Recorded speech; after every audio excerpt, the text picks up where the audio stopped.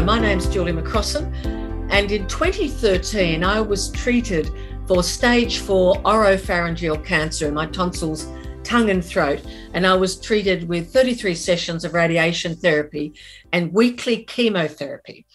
And later that year, I was invited by Associate Professor Sandra Turner, a radiation oncologist, to become an ambassador for the Targeting Cancer campaign to help raise awareness about the benefits of modern targeted radiation therapy in relation to the treatment of cancer.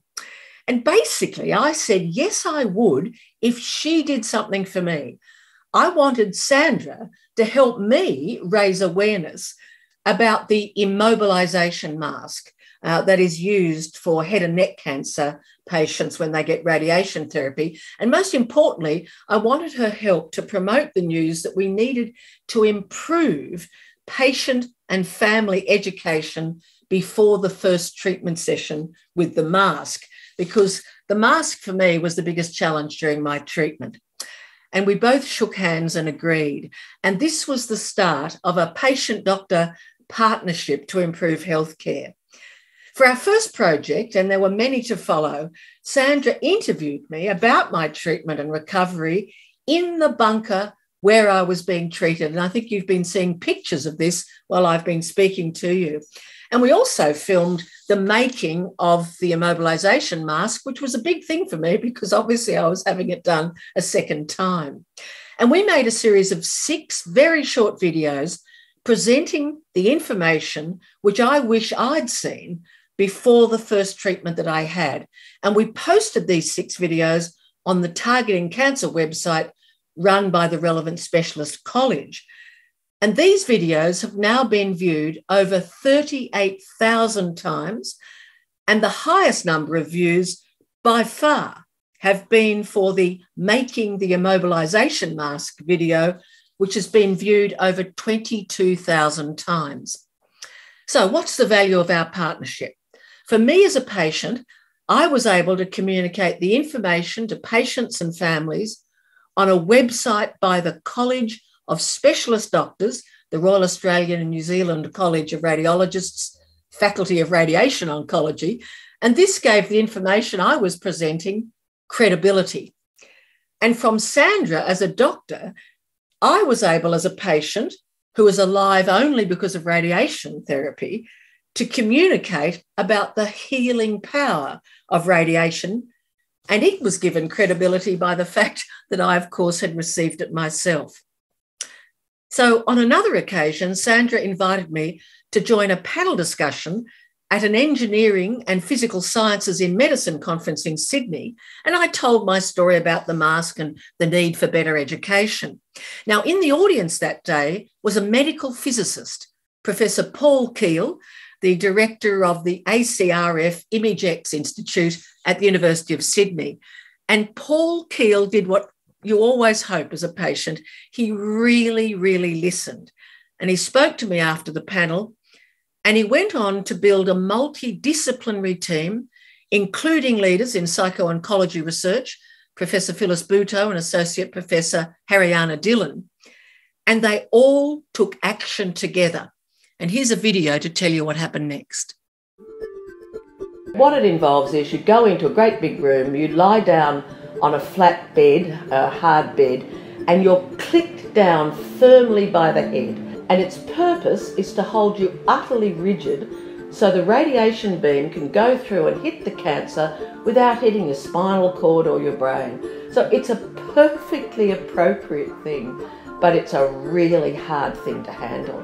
And it was definitely the hardest experience of my life. 1 in 2 patients will experience clinically significant anxiety while they're wearing their mask. 25 to 30 minutes that you're strapped down and you can't move. It was horrendous. It was dreadful. I immediately panicked. I felt my heart rate go force 10. I went red in the face and sweat started pouring off me. It's a truly horrific thing. I can't tell you how shocking it was when it happened. I can laugh about it now, but I wasn't laughing back then. When you do talk to people who've been through this experience, a lot of them talk about how unpleasant an experience it was. I've literally met scores of people who've used the mask, and it's really important to say not everybody finds it as hard as I did, but a significant minority do, and that's why we need research to find an alternative. Stories like these have inspired us to begin a world-first project. I'm Professor Paul Keall, Director of the ACRF Image X Institute. We improve how we can image and target cancer. What we are trying to do is to simply take away this mask and manage the motion that might occur in a different way. What we try to do now is to integrate all our previous knowledge into this one system. My role is to develop the technology of this project. And as a technologist, nothing satisfies me more than building solutions that can directly improve cancer treatment and even patient experience. No one else is as well positioned to remove the mask as we are. We can identify the precise position of a tumour inside the patient, and we can lock onto this target with the radiation beam. The final piece of the puzzle is to add surface imaging. Our discoveries have helped breast cancer, lung cancer, liver cancer and prostate cancer patients. With your help, we'll be on the path to helping head and neck cancer patients too. I want to urge you to make a donation so we can find an alternative to the mask. If you can donate $5, that's great. If you can donate $1,000, that's better. And if you've got friends you can share this video with and get 50,000, that would be even better. I spent 30 days, day after day, restrained by the head for 20 minutes under that mask, and it was the toughest experience of my life. The Image X Institute have got the expertise and the track record to remove the mask and create a series of sensors and software that will keep a radiation therapy patient safe while the cancer is taken out of the throat and head and neck area. Please donate to this really worthwhile cause. Remove the mask. Remove the mask. Remove the mask. Remove the mask. Remove the mask! Remove the mask. Remove the mask. Remove the mask. Remove the mask.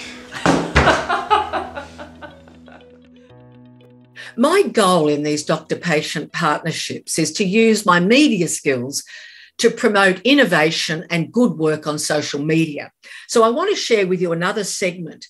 And this is another little bit of an interview with Professor Paul Keall, filmed in 2020 with support from ENT surgeon, Professor Richard Gallagher, and radiation oncologist, Associate Professor Dion Forstner, and they're both from St Vincent's Hospital in Sydney.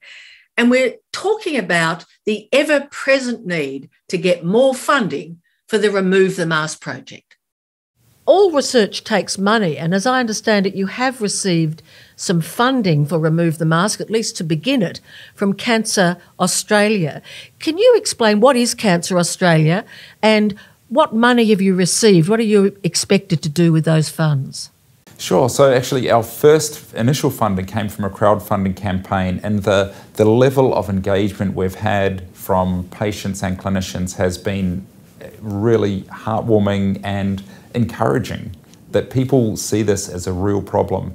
And we have got funding from Cancer Australia, who provide funding but also advice for cancer patients across Australia. And they've funded the Remove the Mask project for 3 years to allow us to really combine these three technologies of monitoring the patient's surface, combining the surface imaging with X-rays so we can sort of see inside the patient, and then adjusting the radiation beam. And these are all very complex technologies. And we also need to not do these solutions in isolation. We need to do solutions that are acceptable for the patients and also acceptable to the doctors as well. So it's very much a lot of things coming together and working on this common problem to remove the safety mask. That interview with Professor Paul Keall about the Remove the Mask project and also managing distress, which also includes in the discussion Professor Phyllis Butow from the School of Psychology at the University of Sydney, that's been viewed on YouTube nearly 800 times. My time is up, but I just want to say thank you so much for the opportunity to share my thoughts about the powerful and practical benefit of patient and doctor partnerships to improve healthcare. And I want you to watch out for the crowdfunding campaign in 2022 that will be raising more money for the Remove the Mask project. Thank you very much.